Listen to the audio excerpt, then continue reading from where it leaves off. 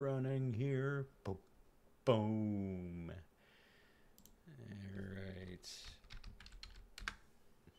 Give me a moment here while I set things up. I'm going to be talking about Powell and what a lot of the.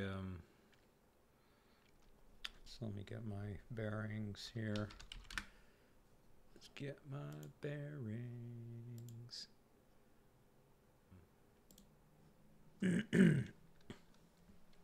All right.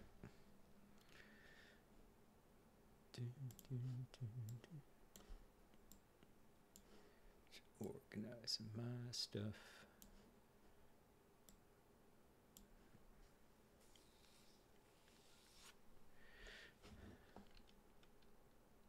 All right, so first of all, there was a session that was happening.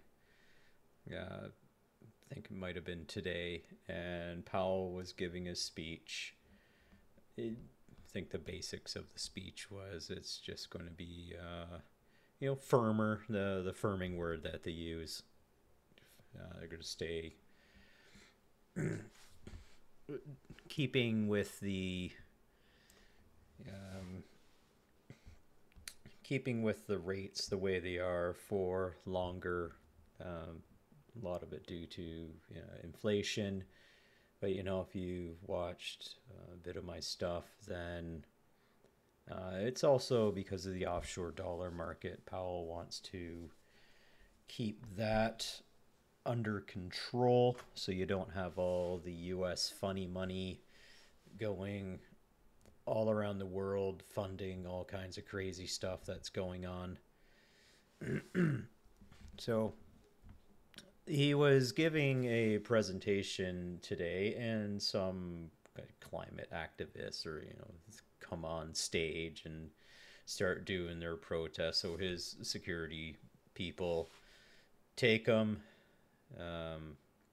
put him aside, and the mic was still on, and basically just says, "Yeah, close the fucking door," like just complete G style. Just no shred of any sort of panic or anything. Like, it's just said it like he's had it with these people. He's just had it. And I think that's overall the metaphor of Jerome Powell right now. It's like he's up to his eyeballs with all the craziness that's going on, and he just is tired of it, and he's basically the adult in the room. So I'm not shilling for a central bank, but when a central bank is doing things that potentially are basically important, you can't run zero or negative interest rate policy for so long. It's basically, one, you don't have a central bank, and the amount of stupid money that flows around the system just becomes asinine, and all the crazy stuff. Like, just go look at some of the earlier this year, some of the spending bills coming out of the U.S. Somebody's like going to make like a Thanos glove for something and needs like $100,000 for that. There's like you could just go and look at that. It's like all kinds of gross spending on this garbage. So let's take a look at some of the things that are happening. So one of the things that came up recently, and these are seemingly narrative bending for the most part. So first, the Court of Appeal suspends Trump's gag order, deeming it unconstitutional. Well, thank you very much. And whether you love him or hate him doesn't matter. It's the fact that in the USA there's free speech laws, and gagging him on what? Because he's going to say mean things? Oh my goodness. Oh, clutch your pearls. Good God. If people are like screaming about that, then it makes me wonder how some of our ancestors pioneered their way through these areas of USA and Canada and made up a homestead and actually got us to where we are today. And now, my God, some of these people fall on a pillow and they think that it's the end of it. It's disgusting. Another one is lawyers meet with Florida Attorney General to prosecute Anthony Fauci. Uh, yeah, that's another, all the stuff that's going on. Maybe they're going to do it for the puppies, all the puppies that he's injured and created problems with. Yeah, we know yeah, it's a thing that I can't say because I might want to put this onto YouTube. So next, he had Vivek. Vivek calling out the media during the third GOP debate, and he went on a great tirade during that. Called out the mainstream media. Called out Haley on it, for kind of the I guess war prostitute that she is, but then called out DeSantis as well. Does DeSantis wear the heels? The ammo heels, the military-industrial complex heels, or is he just doing it for the looks? So. Yeah, DeSantis really does belong in Florida. Keep doing the thing that you're doing in Florida. Then Pennsylvania voting machines get shut down due to the votes getting flipped. Oh, who would have thought? Who would have thunk? Really. Voting machines getting shut down, getting flipped in Pennsylvania. So, here we go again. A federal judge upholds Florida law banning men from women's sports. Oh, great. Common sense breaking out again. At least it's in Florida.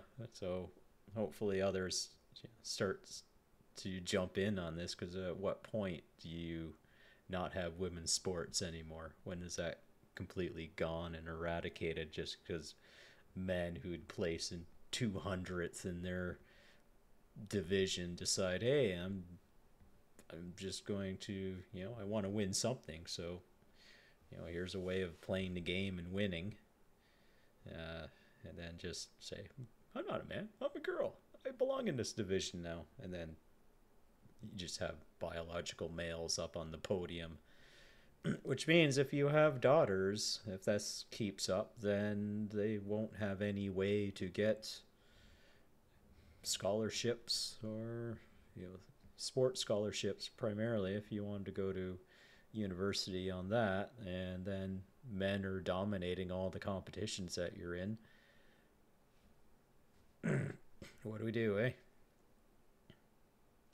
Republicans, Vivek did this as well. Republicans call on the RNC chair Ronna McDaniel to resign, because it looks like there's been a massive losing streak, and the common denominator is the RNC chair has been the same for a while and really just hasn't been chalking up the wins. So that was another great thing that Vivek did. He was just saying all the quiet parts out loud during the last debate, and that was just awesome to see. So hopefully at some point we get like a Rogan or something on Spotify, or on get Tucker, get Rogan, get Musk, get them to hold a debate. And my thing is, make it for about 8 hours. Just put them all in the room, make them comfortable at least, and just make it conversational. Just keep going and going, and just wait for those suckers to fall over and tap out. Do it that way. Then you get people like Trump would probably just completely dominate and have a fun time with that. I think some of the other ninnies, I think Vivek will be able to stay on for that, but some of these other just haven't worked a day in their life, probably can't take on that amount of mental work for that amount of time. Just it takes so much power to lie constantly. So then there was the the Douglas Mackey facing prison for the Hillary Clinton meme, which it is quite scary that you can't make particular jokes, um, especially especially with Hillary Clinton. Uh, and if you can't make jokes, then at what point do they get us for anything, even sitting here and talking about this stuff? So anyhow, continuing on, Elon Musk introduced Grok, the better, unbiased version of Bill Gates' Chat GPT. And yeah, so we'll wait for that to come out. It's of course getting the lefties all up in a tizzle, which is a lot of fun always. The Democrat Michigan Attorney General faces impeachment for failing to prosecute election fraud. Oh my goodness, who would have thought there? Who would have thought? You know, but the reason this is coming out, because this isn't just this isn't under the carpet anymore. This is kind of mainstream, becoming mainstream stuff. There's something that's happened in the recent past couple of weeks. The thinking is that as we get closer to the election, and I think as I mentioned about with Powell, the adults are finally waking up and coming back into the room and saying, like, what's going on? You're doing what? You got the fungus in the White House still screwing around, doing who knows what. And because Biden is so owned by so many interests, because he's been in politics for so long, it's almost like all the factions are fighting over him. He's like on a rack, just getting pulled every which way, and all the factions are fighting over what, you know, mind worms to put into his head. And you know, when they let him off of the handling, then he starts to say the quiet parts out loud, which always gets then you see him ushered off the stage pretty quick. He doesn't get to wander off himself. He gets pulled off. So the representative Rashida Tlaib censured for pro-Palestinian comments. So a little bit of insurrection in the Capitol. You had some of these dumb shits pretty much doing their version of a J6, but I guess because it's you got the Biden Department of Justice, they're not going to get anything happen to them, at least not yet. But you know, the thought, I was having a think today with the new speaker saying, well, why don't you just impeach Biden? Well, when your enemy is making a lot of problems and making a lot of mistakes, probably the best thing to do is just to let them make the mistakes and let it come out and be seen. And as we keep seeing all the shenanigans that are coming out, then, you know, if you were to impeach him, then we wouldn't be able to get this front row seat to all the crap that's going on. And the more that Biden and his handlers do this, and the more that we see kind of the depravity of it all, then I think the more people will want change. And so I think that's why the House Speaker was told, hey, don't go ahead and prosecute this any further at this point in time. We'll let the natural order of things fix themselves out. Wow. And then we get some more with world leaders wanting a peace deal between Russia and Ukraine. And then Zelensky's throwing tantrums. It's like, why don't you give me more money? I need some more money so I can do this war. Huh? You're not going to give me any more money? I'll take a loan. I'll pay you back. It's like, yeah, take one of these. Yeah, so that's that. So let me, those are some of the headlines there that we went through. What else do we got today? Okay, so it's interesting. So Jerome was speaking. It looked like he was speaking at the IMF, and possibly, allegedly, I don't know for sure, is British intelligence and George Soros paid to have some ninnies come running through and shout him down, and that's when he was pulled off stage, caught on the hot mic, and said, "Just close the fucking door." And when you think about it, there's just so much in the statement, and as I said at the top of this, the way that he said it was just in a way that he's tired of this all. And I think that, again, the kind of the overall thoughts here is a lot of other people are tired too, and they're just not putting up with it anymore. The whatever the millennials or the Generation Z, Generation Z, however you want to pronounce it, yeah, the crybaby-ish of it is just at a point where it's like, no, like, do you want your country to become a communist cesspool, garbage and crap? I'm not in that camp. So yeah, close the fucking door and all that stuff. Just don't need it. And it is like we're getting to kind of a climactic scene in a big movie here, because there is a bit of a run up to the next presidential election. It's going to be an important one, and my hope is, and just what I'm seeing is, there's not going to be a lot of ways to attack this election. For the most part, you have to get the ballot harvesting under control.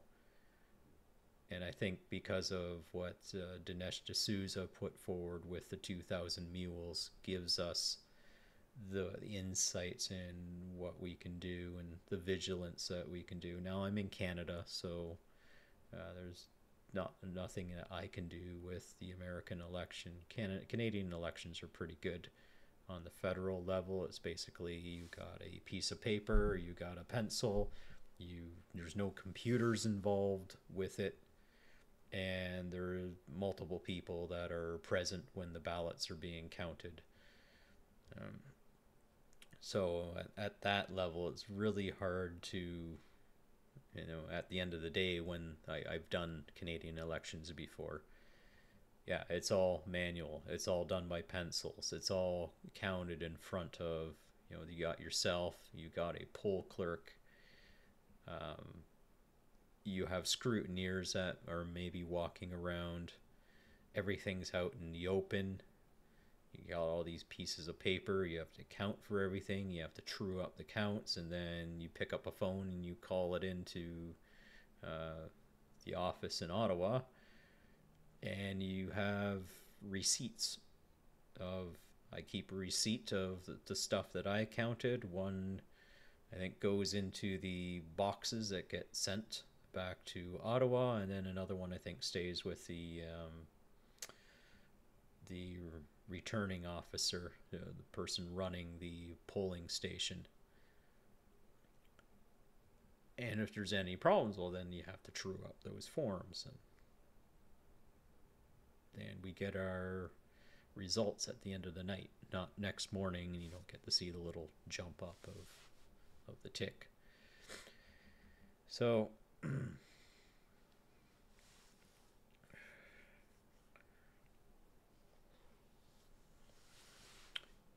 remember, my apologies. Remember when Trump pretty much ended Hillary's campaign? He quipped with her. Let me see if I can find this. Trump Guys, you'd be in jail. Quote. You'd be in jail. Let's see.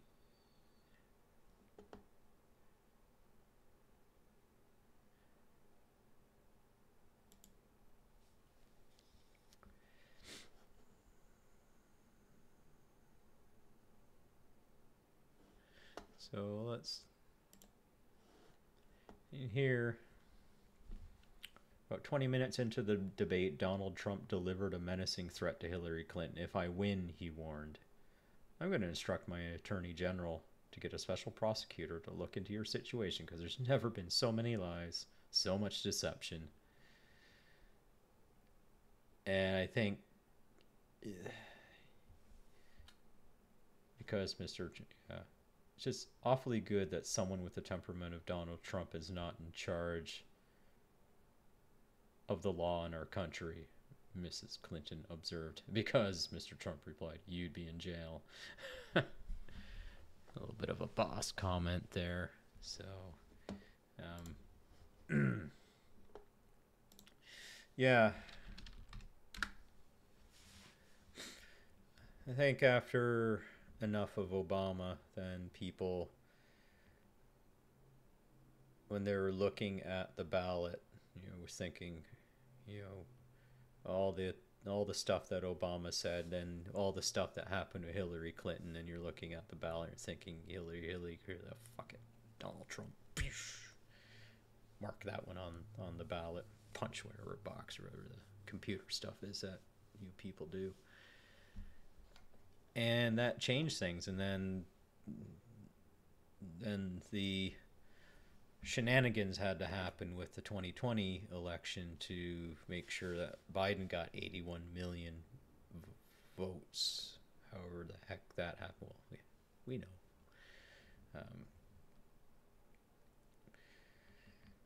But coming back to Powell, is Davos doesn't care too much about Powell. He's cost them a lot of money, probably trillions, not tens of trillions of dollars with the interest rate increase. And Christina Lagarde was basically installed at the ECB after they kind of plucked out Dominic Strauss-Kahn. So you have to watch for the nuts and sluts campaign. Either they call you crazy or they catch you, the live boy dead hooker test, whatever the person prefers. And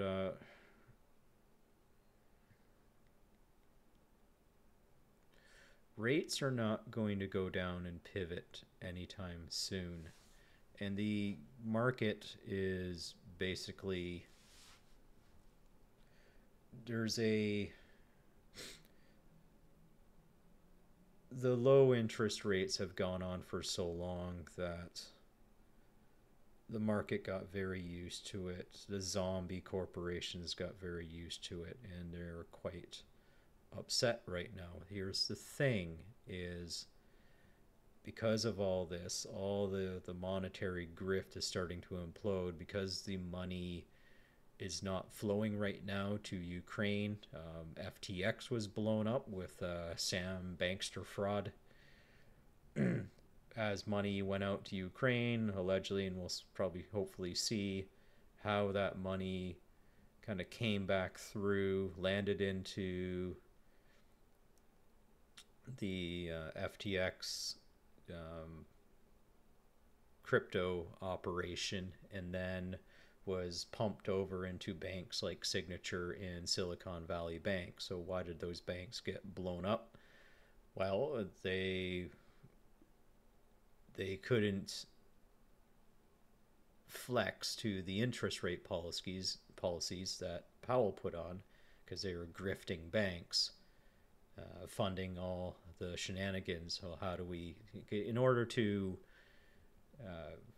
move elections in a way that you want elections to be moved, in order to help elect people into the kind of lower areas of government like school boards, attorney generals, and things like that. It takes some money to do, and then that money is going out through funding over to Ukraine, getting washed through FTX with Sam Bankster fraud, and then landing in Silicon Valley Bank or Signature Bank, then going out through donor networks there to fund all this, and then Powell comes in with a bazooka and blows that damn stuff up.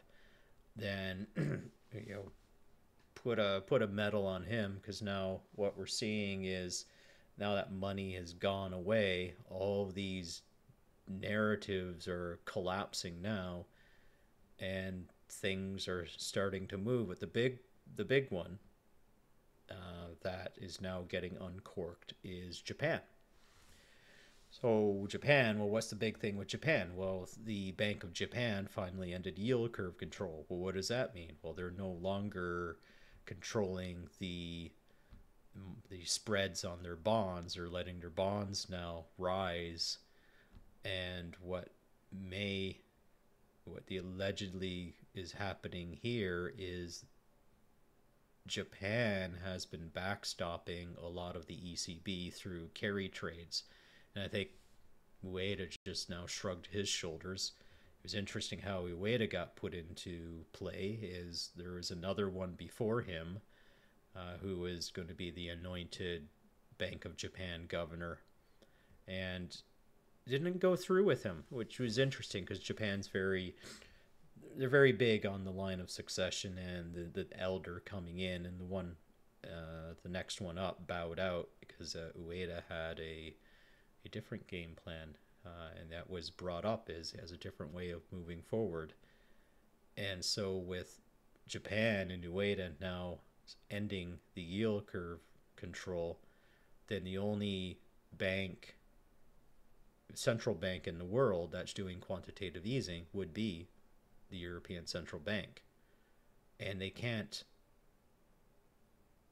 raise rates and manage their credit spreads simultaneously. Something's going to give there. And so you had Mario Draghi come out and saying, we gotta have tighter, remember Mario Draghi? There's no plan B. Back when there was a lot of problems with the ECB and they were bailing out the periphery, 2012, 2014 era.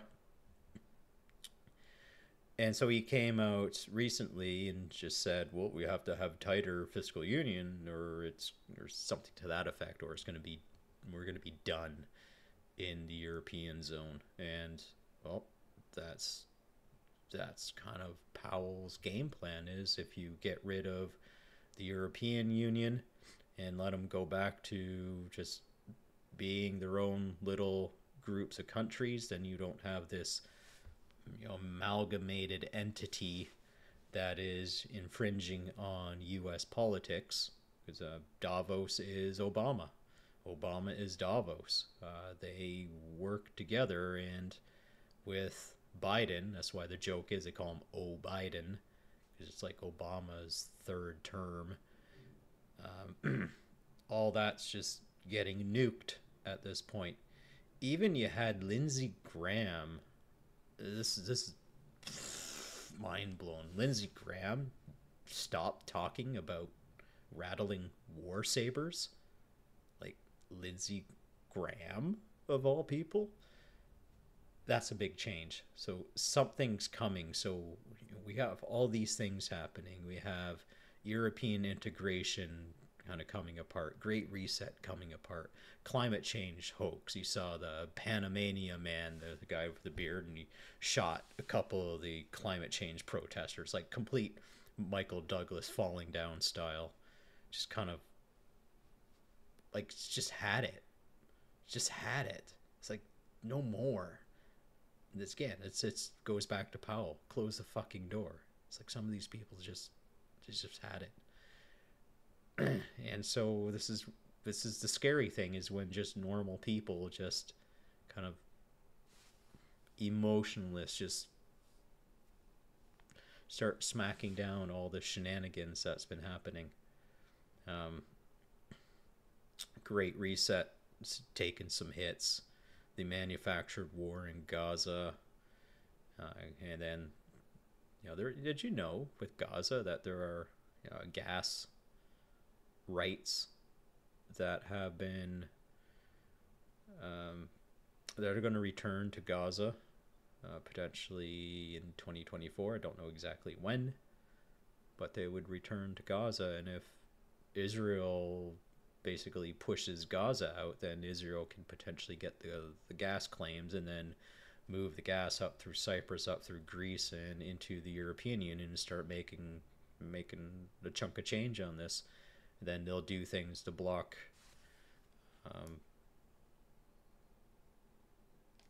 and do things potentially to block Qatar, and Iran's going to be a hard one, because then it depends on if Turkey wants to run gas lines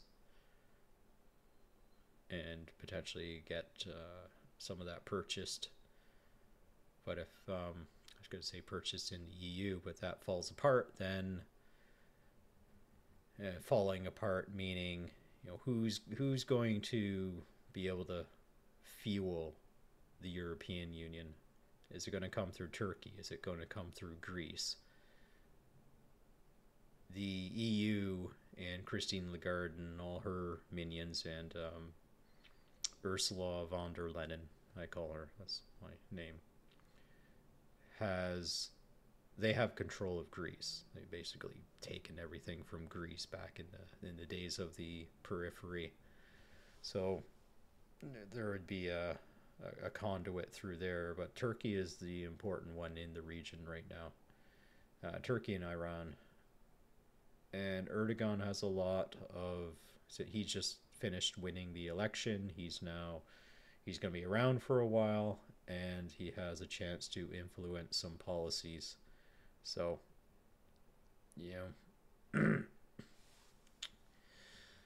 another thing that I think was put Middle East aside for a moment. Another thing that I think has happened, possibly that could be quite substantial, is the Marsha Blackburn issuing a subpoena for Epstein flight logs.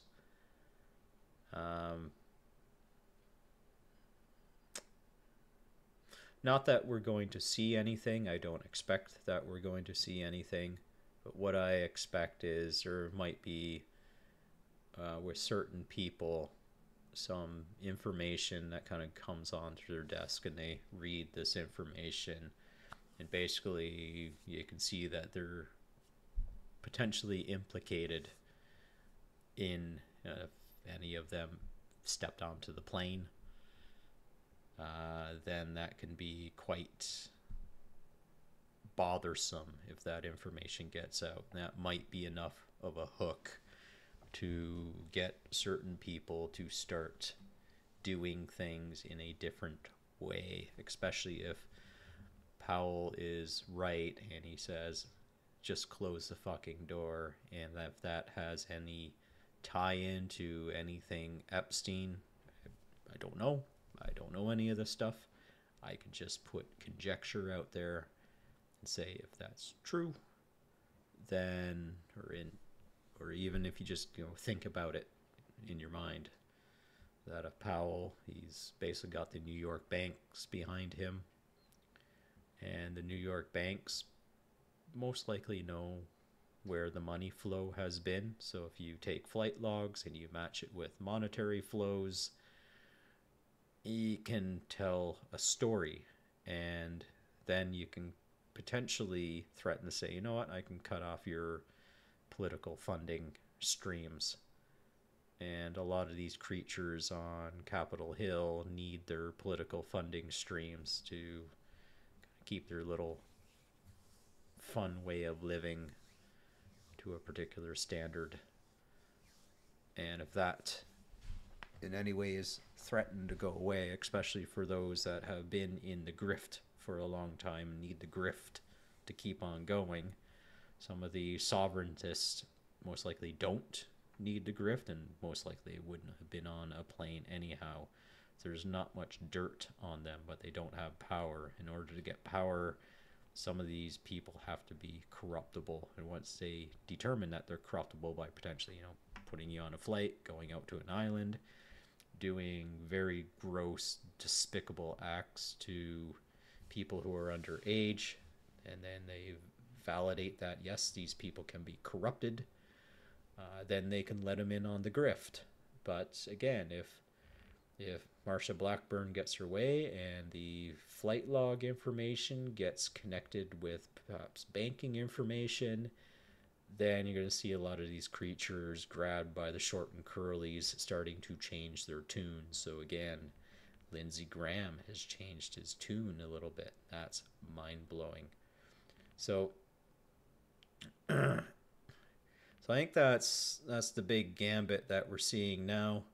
We're seeing potentially tighter EU integration, or it's going to collapse, but it's not going to collapse in, I think, a nasty way. I think some of the countries are already, they're going to chart their way through it. But the flip side of that is they don't do the Great Reset at a large level like they're trying to do at the global level in the pandemic. They're going to take the EU nations and start crushing them really hard. Poland is an interesting one to look out for. Keep an eye out for Poland, because Poland has been increasing their gold reserves. So we're looking for, here's the thing to look for, is a move of the EU into Poland's fiscal stuff.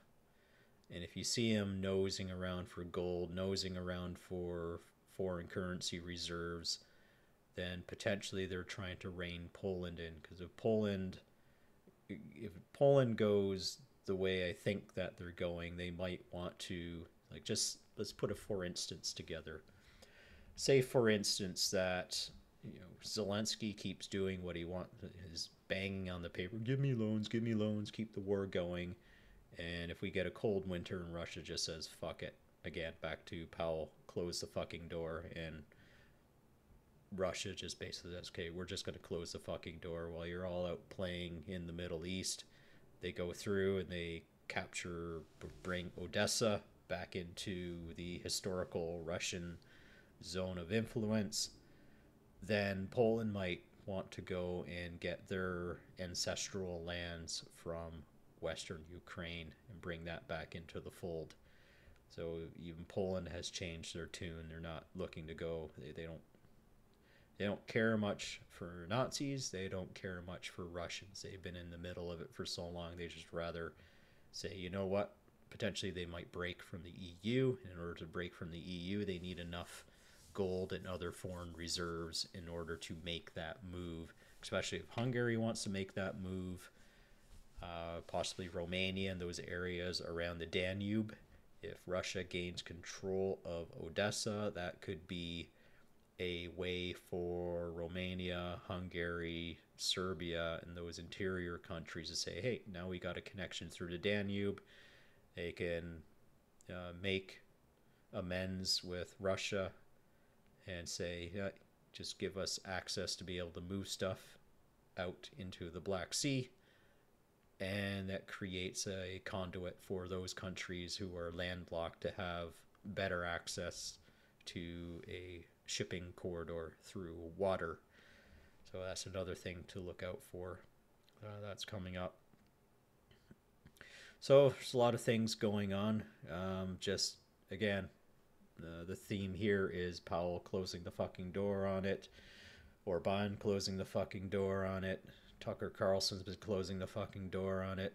Vivek, of course, H1B, Obama, as some people like to call him. But anyhow, he's stomped on the GOP parade there and said all the quiet parts out loud because he's closing the fucking door on it.